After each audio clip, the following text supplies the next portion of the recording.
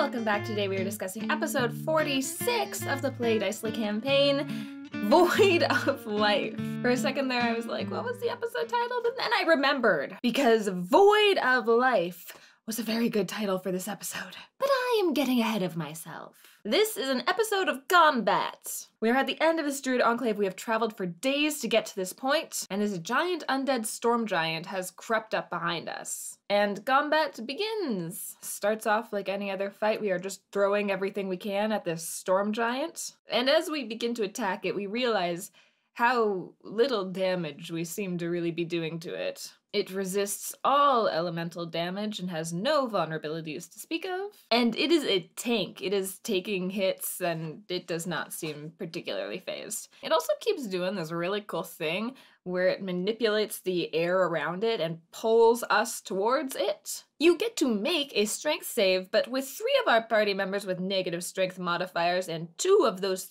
3 with an additional -2 to their strength right now, we are not making those strength saves. So the 3 of us that like to hang out in the back and shoot things from afar are suddenly pulled very close into melee range, and it is not our favorite place to be. This storm giant also has an aura. We're constantly making constitution saves. This thing was not messing around. And it becomes clear pretty quickly that we need help.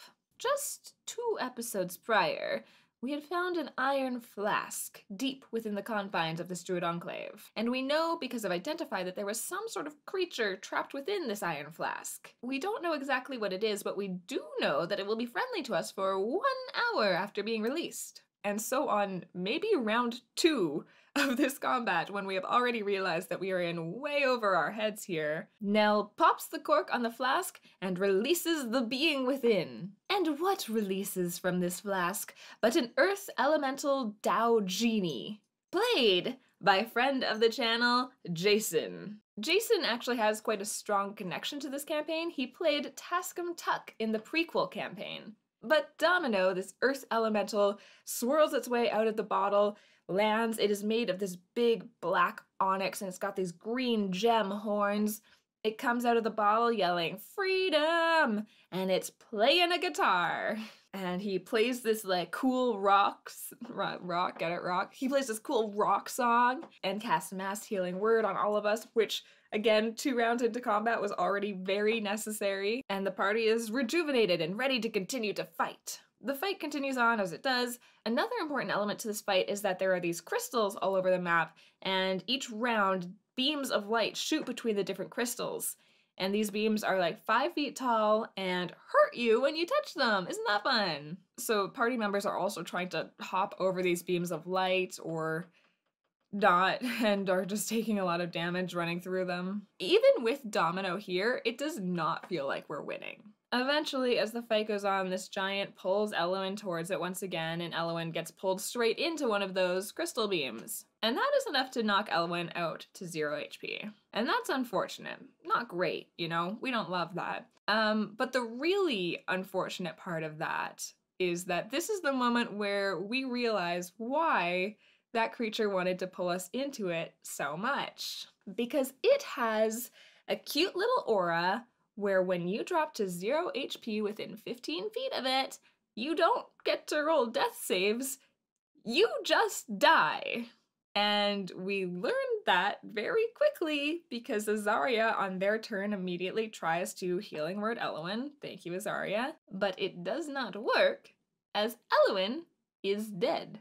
So the party panics a little bit. Drac leaves the mist, leaves the Archdruid, runs to Elwyn's side, pulls her out of the beam, and casts Revivify, which is great and I appreciate, but he took a lot of damage getting over here as well, and now Elwyn is up with 1 HP, and what am I supposed to do with that? It's just going to kill me again. And we don't really have time to process what just happened, and we also, I don't think, really understood exactly why Elwyn had died in that moment either.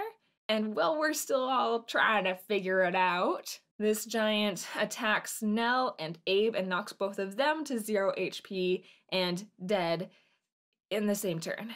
So Elwyn's alive, but Nell and Abe are dead. And Drac runs and revives Nell as well, but then is almost immediately killed himself right afterwards. So Nell's up, but Drac and Abe are dead. Nell steps up, grabs her sword, returned to her magically in the moment that she needed it most, and attacks this creature one final time. And the giant is killed, but it is a very somber event, as both Drac and Abe are still dead, and we only have one scroll of Revivify. So, a choice needs to be made. And it feels forever unfair that it is on Nell's shoulders to make these kinds of choices. But we do have to give credit to Nell and Christy for making a quick choice in a moment where a quick choice needed to be made. And Nell goes over to Drac, revives him. I don't know about everyone else, but I felt so stunned by the end of this fight. It went so wrong in a way that things haven't gone that wrong before in this campaign. This was the biggest mess we have been in so far. While the rest of us sit stunned in the aftermath of this fight, Drac runs to the Archdruid, shakes him awake, and asks if there are diamonds and if the druid can help revive Abe. And the Archdruid seems to think he can and points Drac in the direction of where to pick up the supplies. So Drac runs down into the village and gathers them all up and brings them back to us, and the druid does manage to revive Abe. It's such a wild turn of events. 4 people died. And so in the aftermath of this, when 4 of us have just been revived, we have a nice little conversation with Domino. Because he's friendly to us for the next hour, so, you know, might as well chit-chat with the genie, see what's up. He tells us the tale of how he got trapped in this flask in the first place. He seems to be quite surprised about how much time has passed, but we don't really get to learn how long he has been in there. He tells us that he's a genie from the Earth Elemental Plane, and that he's in a cool heavy metal band called Super Mega Ultra Death, which was a very fitting title based on what happened today.